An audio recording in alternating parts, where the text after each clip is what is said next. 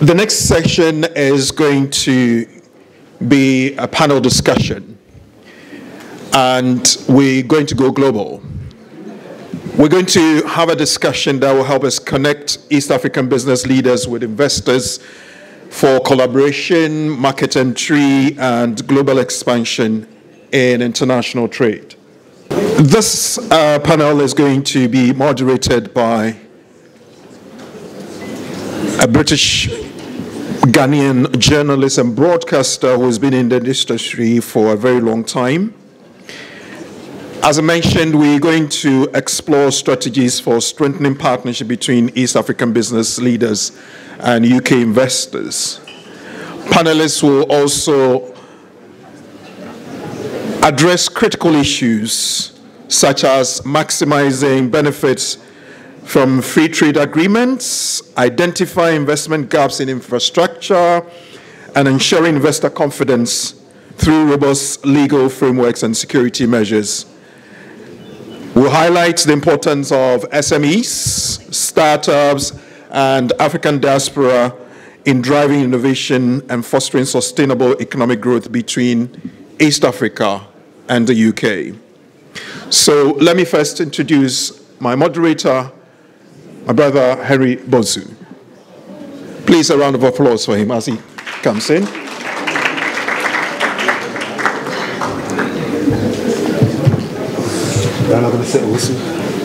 Tenza, who's put this event together.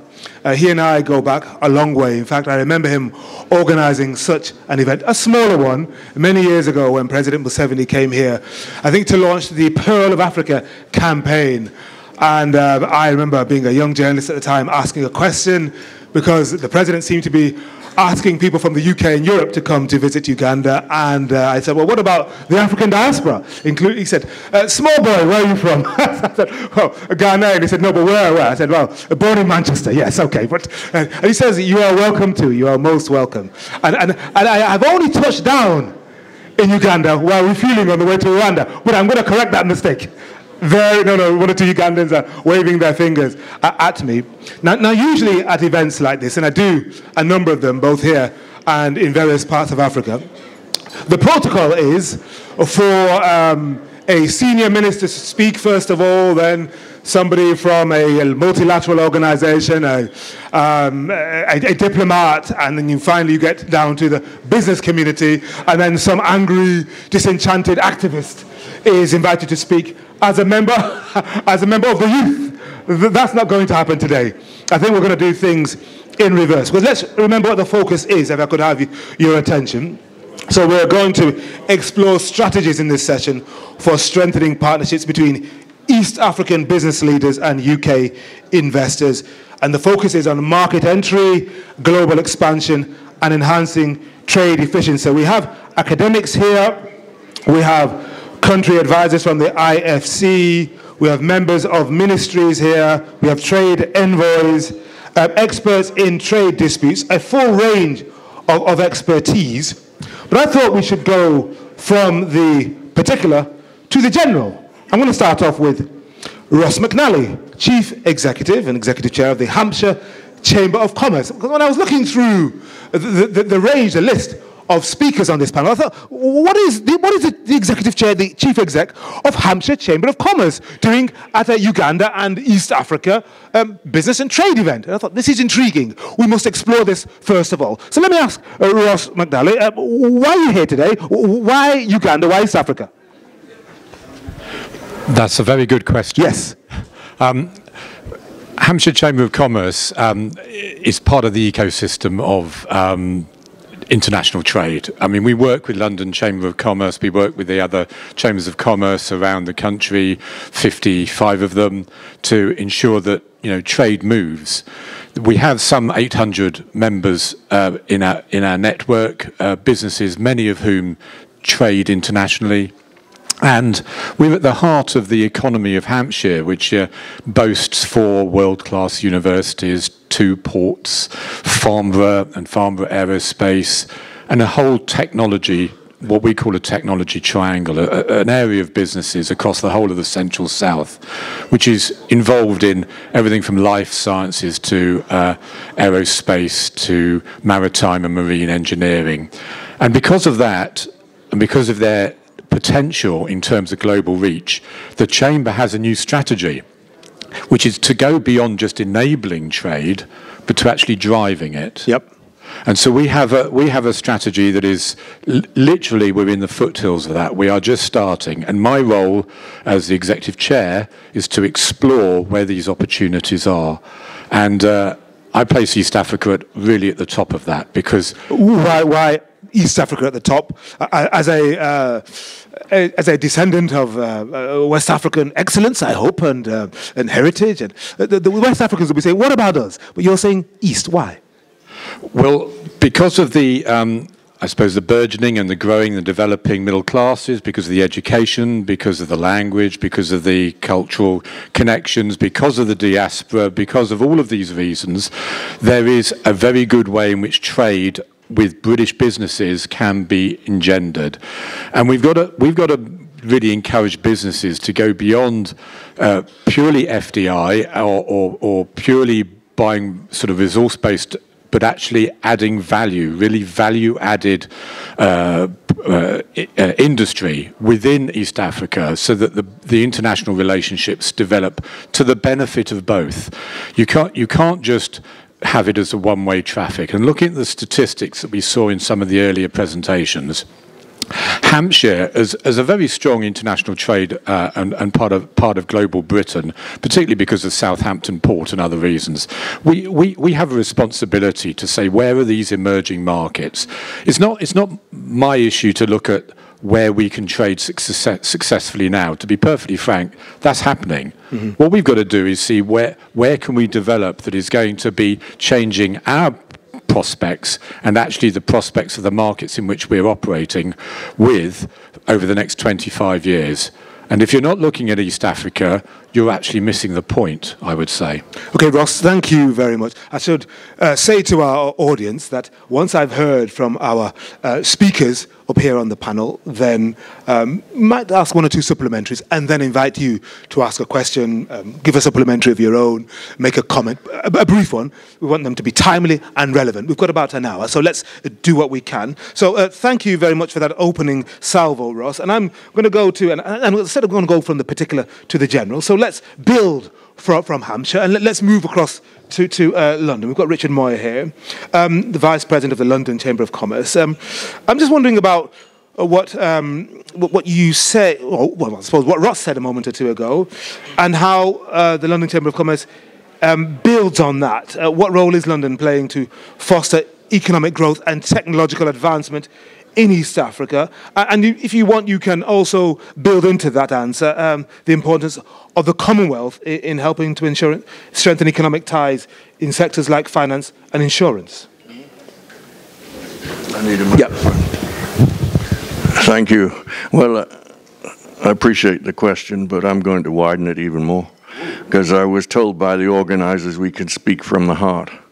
London doesn't know it all. London has to learn too, so I see all this is a two-way street. We've had a history in Africa. It's not always been good. Brexit hasn't helped. Commonwealth, well, that could be UK's salvation, but it might also be too late, because there's more and more Commonwealth countries looking to become republics. But leaving that message aside, I'd like us to think about education. Because just imagine business schools in Africa. There aren't enough of them. Any research that's done on behalf of international business is usually done on a top-down basis from America, from Canada, from the UK. And so the perception we tend to have of business and trade with Africa is written from the wrong point of view, if you ask me.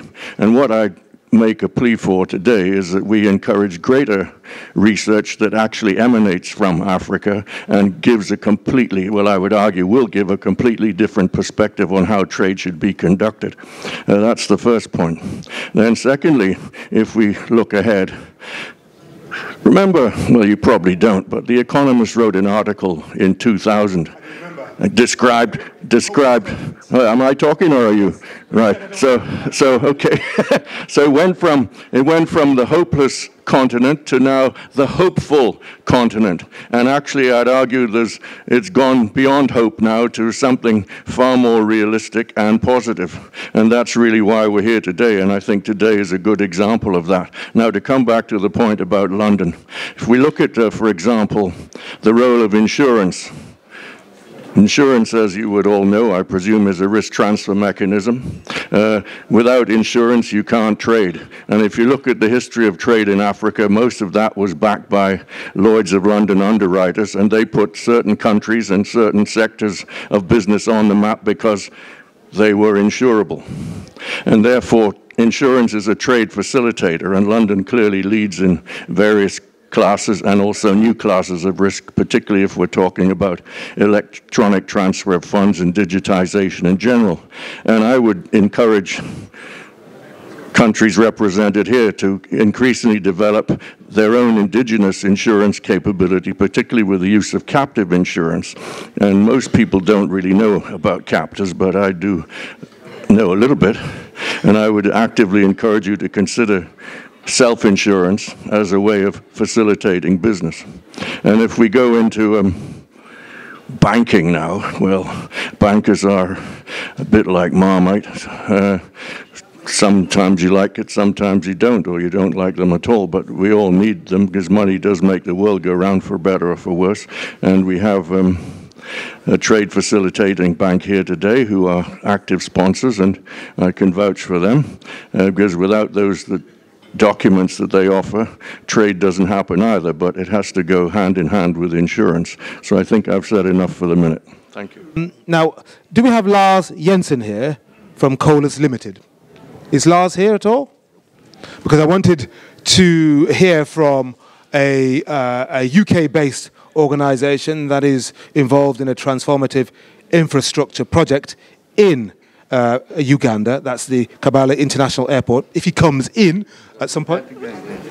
Oh yes. Would you mind coming? Let me pass a microphone to you. Maybe if you put yourself up there somewhere.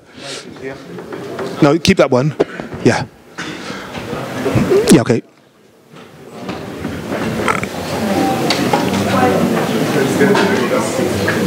So thank you very much, Lars. So you're with Colas Limited. I want to hear about your experience of working in Uganda, being involved in a major infrastructure project, the International Airport, Kabale, and what it's been like partnering with businesses on the ground and with the government. Can you hear me? Yes. Yes. Thanks a lot for that question. I've been in Uganda for 8 years now. We came in 2016 and 2017 to start the construction of the new Kabalega International Airport, project funded from the UK Export Finance. And I love Uganda. When you arrive at the airport, you are met by a smiling lady at the immigration. And you feel welcome immediately. You drive on the beautiful road into Kampala, all smiles, and then you hit the potholes in Kampala, and then you start asking yourself, what can we do to help the situation? So for the past several years, we in Colas, we've been developing a project with Kampala Capital City with UK Export Finance to rehabilitate roads in Kampala. So that's our aim, since about 65% of the GDP of Uganda is actually generated in Kampala. Kampala has for many years been suffering from, I think we've got the PSST here. He can confirm that funding for Kampala city roads probably not been keeping up with demand. So we are trying to implement this transformative project in Kampala. It's going well, and we expect to hopefully secure a contract in the nearer future. So the way... Can you take us, Lars, through a couple of the stages you had to go through? Oh, my goodness, securing the finance, guarantees, and then working with the government to get to where you are now. Yes, it's a long process. We started the engagement with Kampala City in 2017. We are now in 2024. We are getting very close, but we are not there yet. We have the finance. We are at the moment negotiating the contract with Kampala City.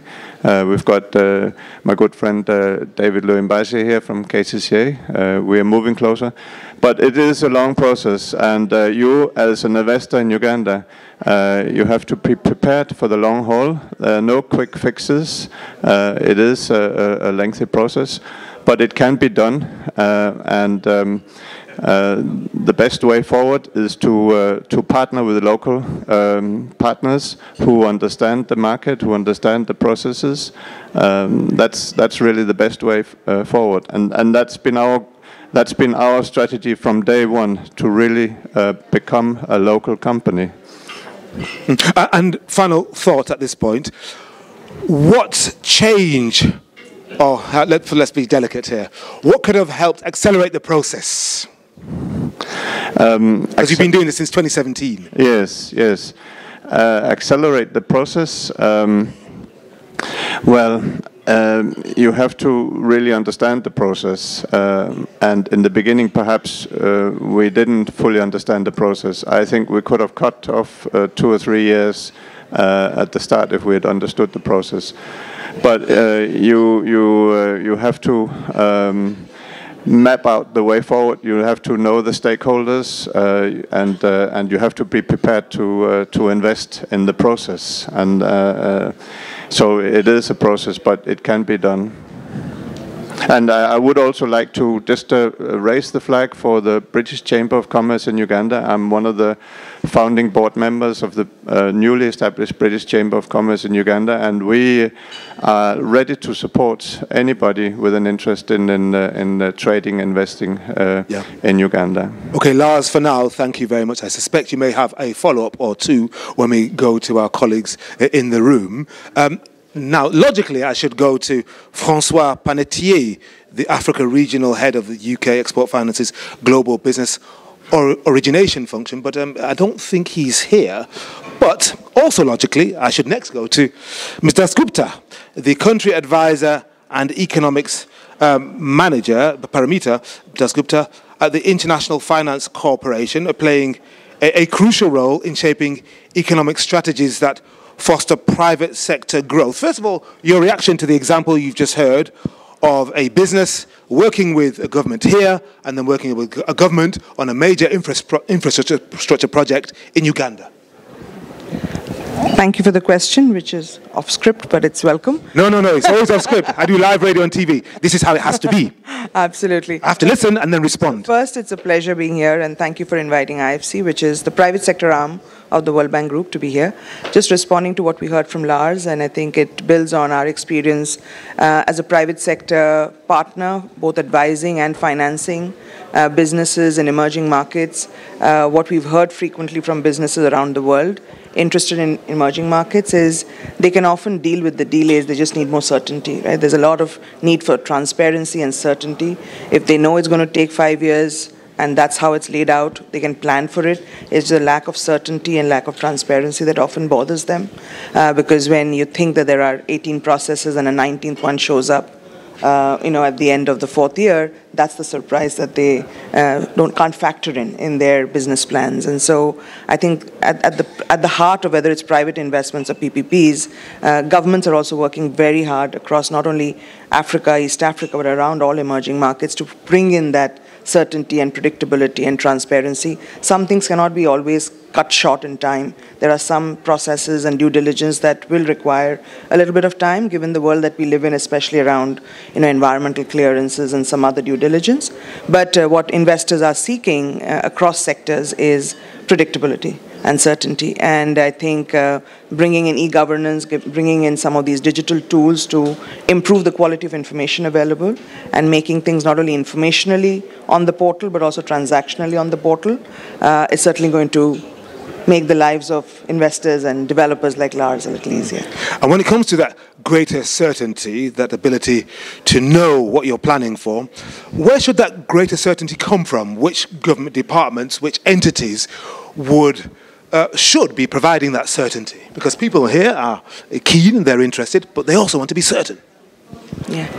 So, and I think, PS is here on the panel, and so, he can vouch for this, but when it comes to investments in the real sector or the financial sector in any emerging market, the certainty, predictability cuts across various government ministries. So it's not only the responsibility of the Ministry of Trade and Industry or the Ministry of Finance, but there has to be a common sense of commitment and zest for making the enabling environment conducive for the private sector to truly, genuinely want participation of both domestic and foreign, small, medium, and large, to truly participate in this growth process. So a lot of this is often centralized. It's driven by an anchor in the Ministry of Trade and Industry.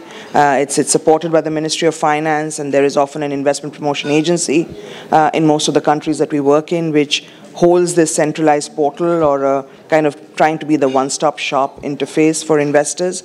But it varies across jurisdictions. In some places it sits in a dedicated unit. In some other cases it sits in the ministries. But it is a whole-of-government effort. It cannot be that there's one ministry that is transparent and predictable and the other one remains opaque, and that doesn't function because it will require clearances from cross-cutting ministries and government to make some of these projects happen.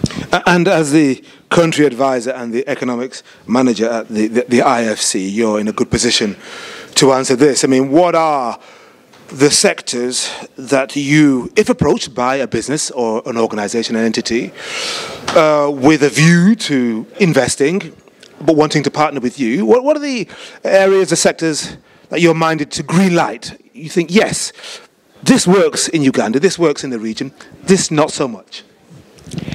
Well, that's a tricky one, but yes, I think it has to be tricky. I'll build on the ATM's acronym that PS referred to, and we are seeing that become a very popular acronym across East Africa and other parts of Africa, where there's agribusiness, tourism, mineral-related, and in this case it was science technology, but services, the whole range of healthcare and education services.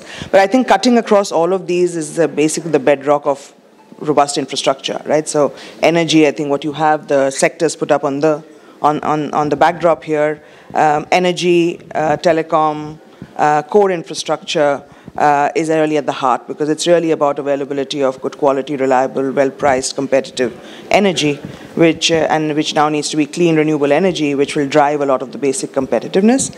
Other than that, there are revealed comparative advantages of different countries, and it all depends on whether it's Uganda, or Tanzania, or Kenya, or any of the other East African countries that we work in. We do have certain sectors of promise or potential based on the analytics that we do at the World Bank Group on where we see the inherent comparative advantage and where we see you can build off a basic level of investment and then add to it new technologies and new enterprises coming in.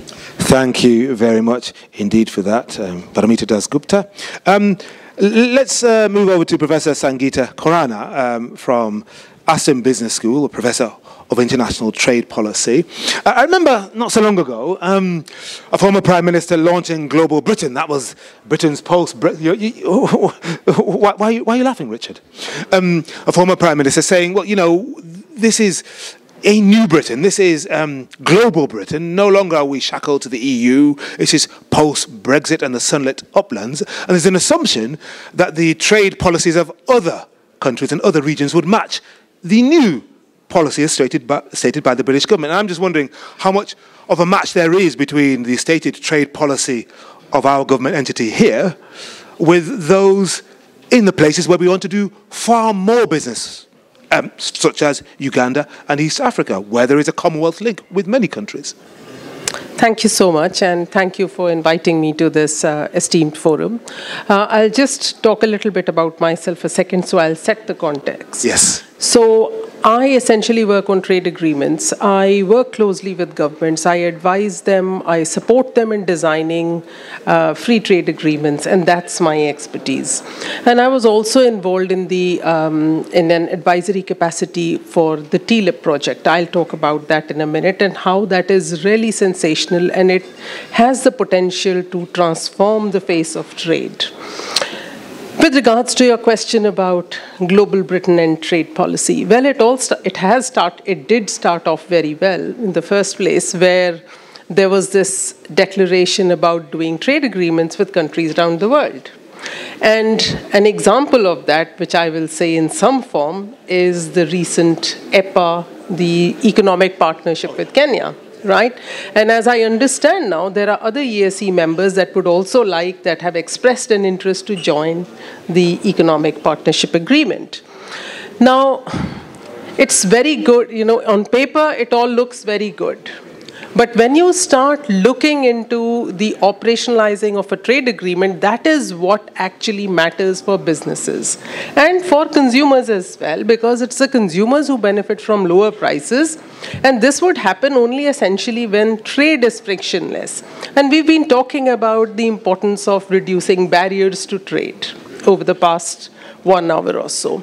So what happened over the last few years, since the last 5 years, the FCTO has come up with this major initiative. And one example that I would like to highlight as to how trade between Africa and the UK can be increased is the Trademark Africa initiative. And this is currently in the second strategy round, which finishes in 2025. It should have finished in 23, but because of COVID, got an extension. And I have been fortunate enough actually to be associated in an advisory capacity on the UK-Kenya trade logistics information pipeline. Let me talk a little bit about this and what it does. So it is actually a brilliant initiative that the government has launched, and it's a pilot project. And the aim is, basically what it does is, it uses blockchain technology.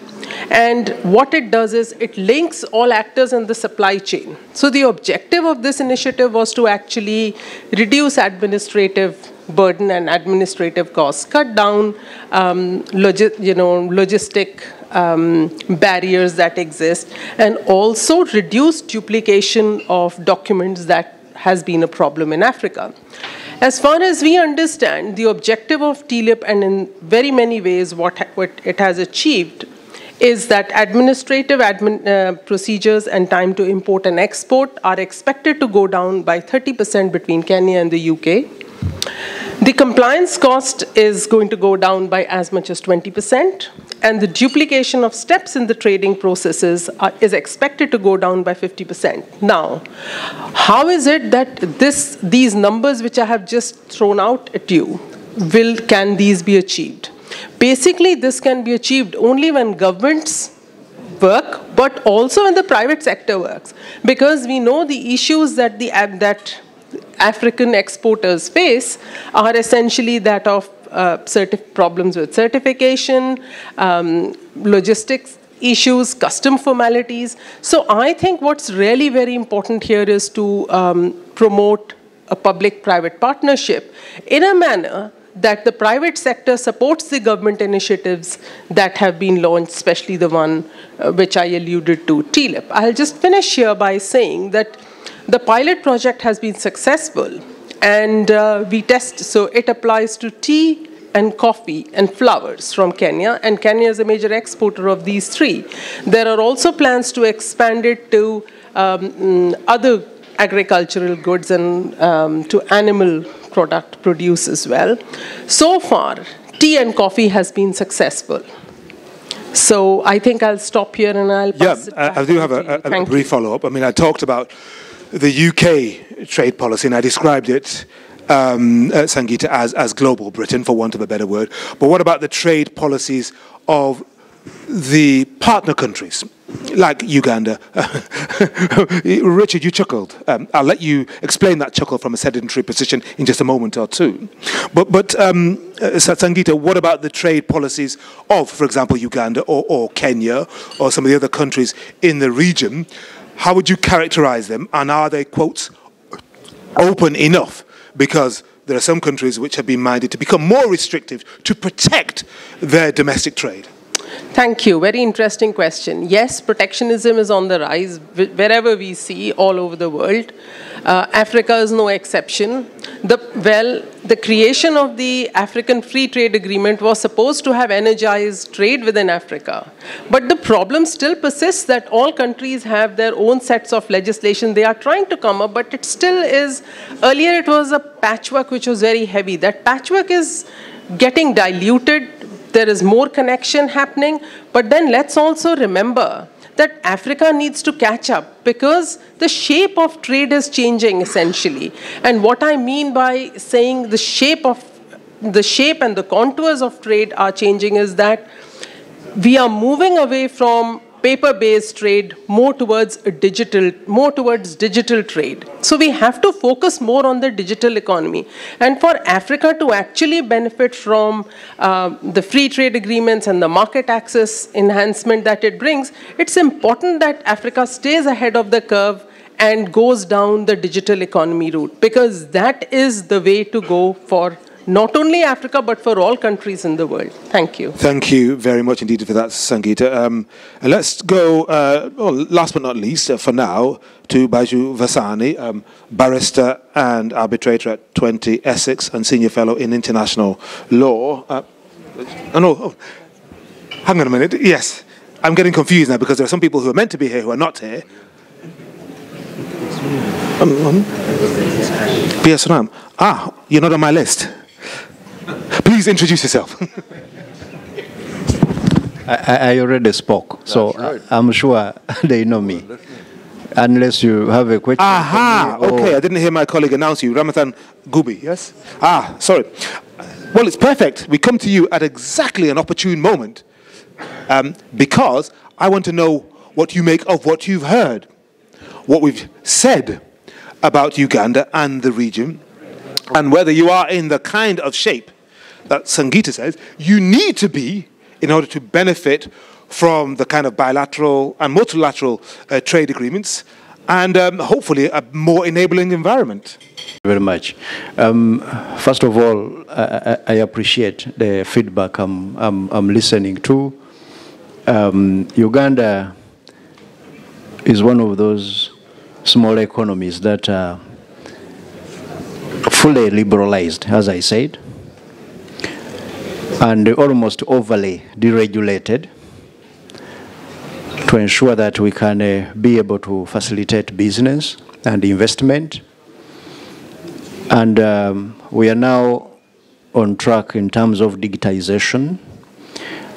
We have set up a one-stop shop for investment where we process all the required licensing, registration, tax identification, and so on for newly set up businesses. We've also been able to put in place electronic procurement system so that we can deal with the bureaucracy and all the processes that used to impede quick procurement decisions and processes. We have now one of the, it is still quite new, but the World Bank has rated it one of the most promising electronic procurement systems in the region. We are working on it so that we can deal with some of the issues the private firms have raised to us. So many processes and the procedures, and some of them are quite slow. Yeah, well, what are you going to do, Permanent Secretary, to accelerate the process to get these blockages out of the way? Because it's not just Uganda. In trying to do business in many countries in what people call the sub-region, the same things crop up again and again and again.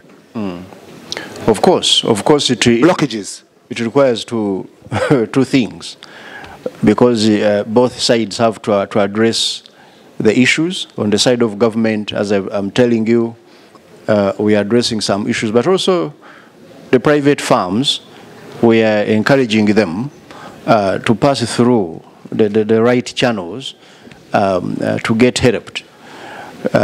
Sometimes you find that they have wasted a lot of time with the middlemen instead of approaching government through the right channels, and they get things done.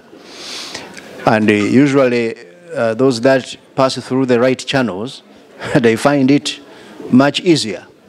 Yeah. But when you try to avoid the channels, then you land into other layers of I love the euphemisms, other layers. Okay. I have here the colonel. They told you, in Uganda we have put in place a unit headed by a colonel in the military to ensure that we can be able to help the investors get rid of the African disease of finding, processes into intermediaries and those middlemen of processes. For me, I think that's where so often when some of the business people from this world come, they think in Africa it's not easy to get things done, so you have to get through someone. Yeah. But that someone is actually adding layers and layers of difficulty, because that's what makes them relevant. Mr. Kubi, I like the fact that you've put a colonel in place in that particular department. I've been given the 10-minute sign, as in, and then we have to close. Sadly, I hoped we had a bit more time. But let's get a couple of brief questions or very brief comments from the room.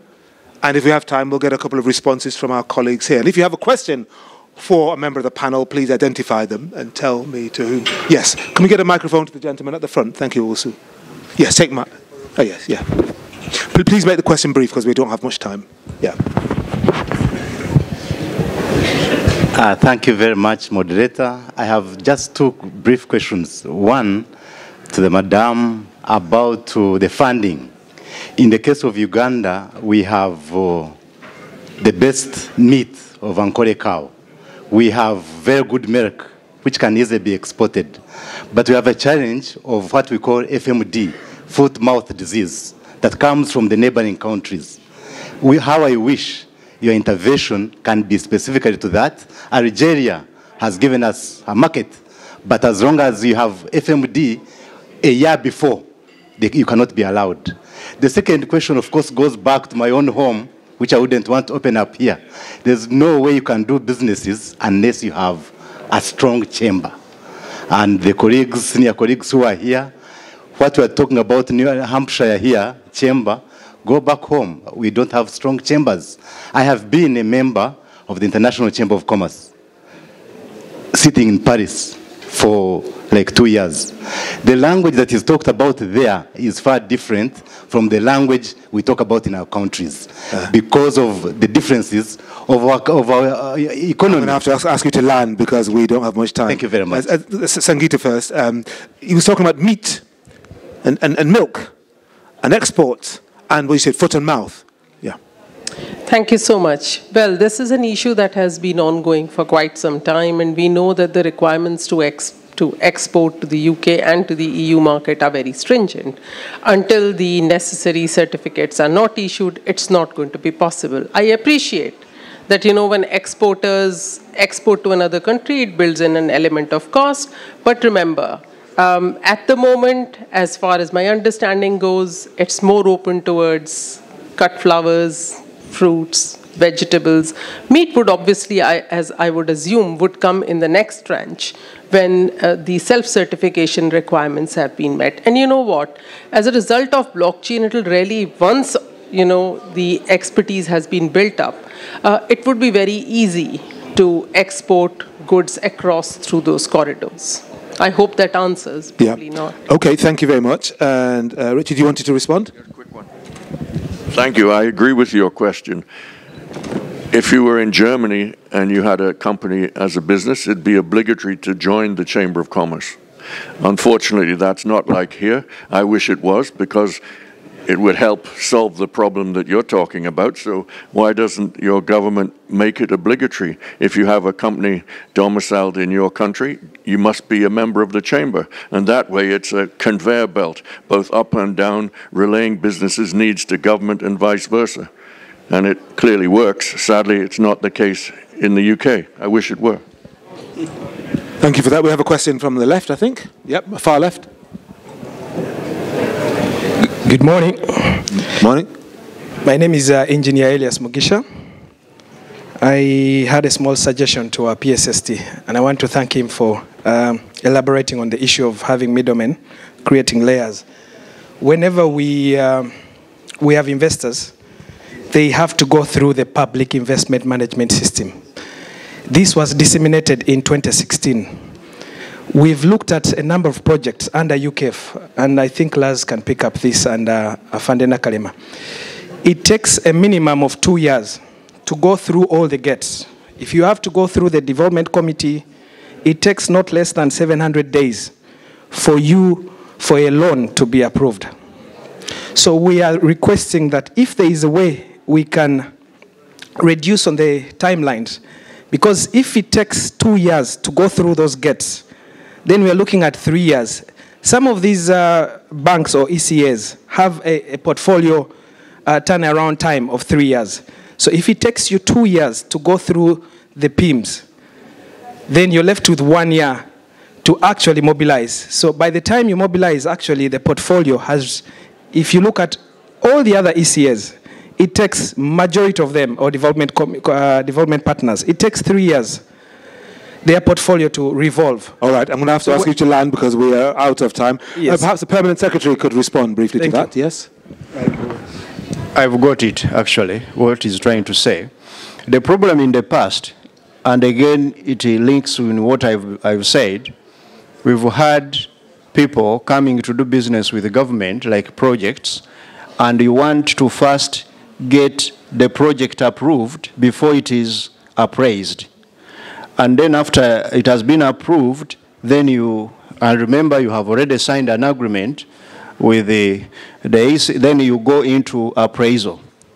Now we have stopped that. For you to get a budget code so that you can enter into our system, you have to first undergo the appraisal system, and then the other way round works. So this is likely to reduce the headache, because most of the, like my friend who was talking about his projects in Kampala City Council, similarly to the airport and so on of Kabale, the challenge was getting projects into the system when they have not been appraised. Then when you start implementation, that's when you move backwards to study them. We have stopped that, and we are hopeful that this is going to help. It wasn't having anything to do with the law. The law is okay, the processes are okay, but it was just trying to actually circumvent the process, and you end up causing yourself a lot of headache. We have resolved that now. Thank you very much for that answer, and I'm sorry, but we're out of time. That was energetic. I hope you found it useful. And of course, our speakers are around during the day for you to ask them directly any question that you come up with and you think hasn't quite been answered yet. But Usu, over to you. Put your hands together for the panel. Thank you very much indeed. Thank you.